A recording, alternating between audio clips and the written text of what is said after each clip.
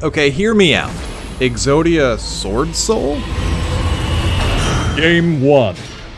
We have Exodia and some Swordsoul cards, but what is Diffusion Wave Motion doing here? Let's ignore that for now. We're up against Blue Eyes, and they summon a few monsters and search a jet before ending their turn. We pull a Swordsoul Emergence off the top, which is a very good draw. Now we can use Long Wand to set up our own. Let's destroy their monster, which I totally didn't mistake for Dictator of D, and prevent the Jet Dragon from coming down. Now we can try to execute our plan. Grab a copy of Taya and Synchro Summon for Yugioh. Taya gets to send a particular worm monster to the graveyard, and Yugioh finds a Sacred Summit, which we will use right away to summon Bird of Paradise Lost. Since this bird worm is a tuner, we meet the requirements to summon Phantasmal Lord, Ultimittle Bishbalkin. This guy is actually banned now, which, now that I think of it, might be a little my fault. But anyway, using his ability, we can fill both fields with tokens. So why would we want to fill our opponent's entire board? Well, you'll find out soon enough. Now link into the Dark Charmer, summon one of the opponent's monsters, and link summon for Saryuja, Skull Dread. Let's go digging, and there's our secret win condition. Exodius, the ultimate Forbidden Lord. He can be special summoned by shuffling all monsters from our graveyard back into the deck.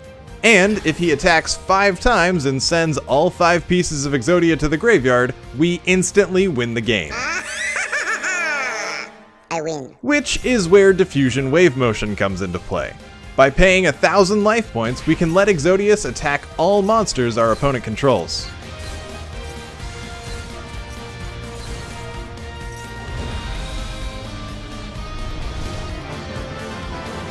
That's the Exodius win.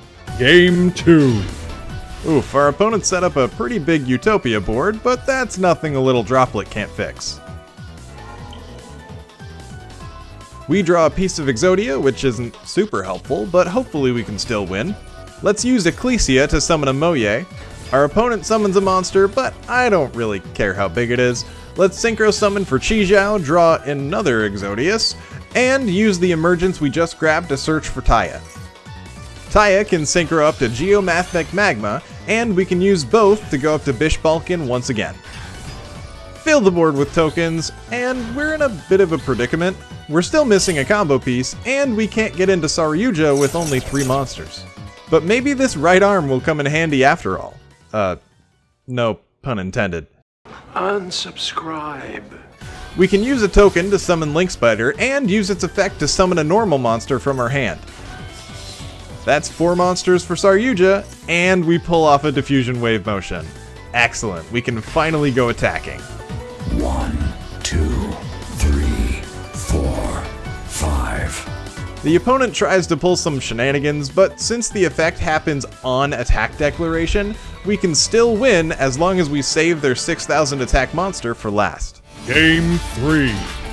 We're up against Branded Bestial this time, and we have the Exodia combo.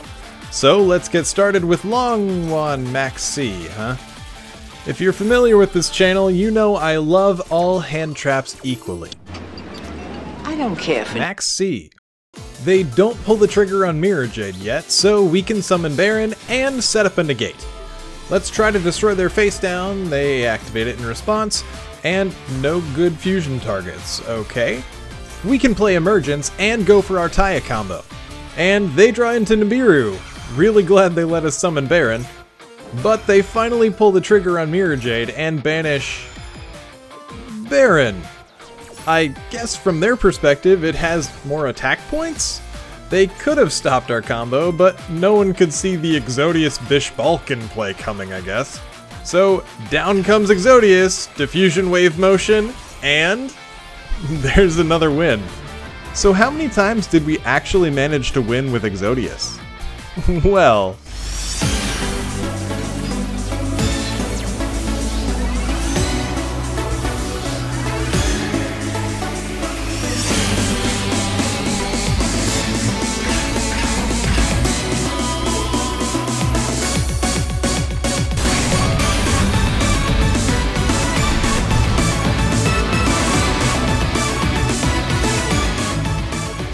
Clearly we got the Exodia win a good number of times. Some opponents were gracious and let us swing in, while others were not. And would you look at that, we have just enough time for Game 4. Our opponent is playing heroes this time, and they fusion summon a bunch. Well, we can start up Old Reliable.